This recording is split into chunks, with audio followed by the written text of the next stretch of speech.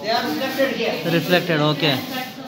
They are focusing here, right? Mm-hmm. They are kind of focused there.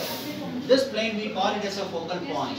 That means mirror can focus the object which is at the infinite distance at this particular point. That's a basic principle of telescope. Telescope brings the distant object, collect all of them, bringing to this particular point, that is a focal point. There we can put eyepiece or detector or instrument. We can study all kinds of things. Okay. Or research can be done there. Alright.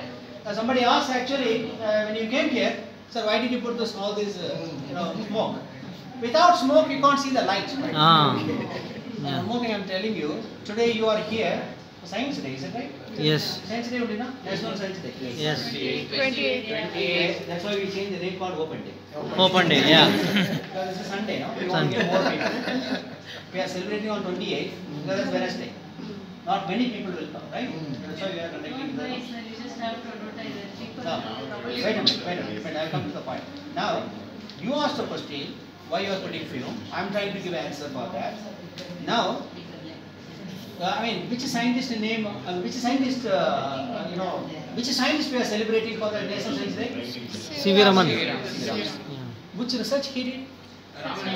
Raman effect, yeah. Raman effect. Basically, the basic principle of Raman effect? Dispersion of light. Huh? Bending of the rays. Not bending Dispersion of of light. No. Scattering. Scattering. So if you want to see the light, you have to scatter the light. You have to scatter the light. That means to scatter the light, you have to put a particle. The particle is that fume. That's why you are putting gas fume. Yeah. Otherwise, you can't see the laser light. So the scattering is the basic principle here. Actually, without scattering, you cannot see the laser beam. That's why you are putting the fume here.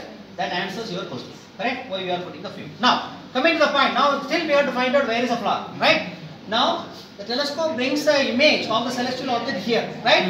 This distance is a focal length. It is about 1.5 meter distance. Let me say 1.5 distance. Now, from here I am standing another 1.5 distance here.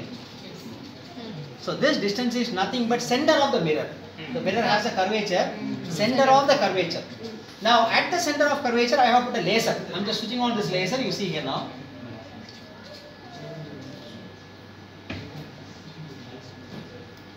Now you see here, this is another beam which goes here. See, this is at this particular point.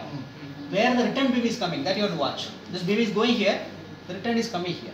Okay. You are able to see here? Yeah. That means if I start from here, the image is going here. If I start from here, image would have come here. If I start from here, image would have gone down. If I start from the bottom, there is a flower there. You have seen the flower here? There is a flower there. Lights on, laser off.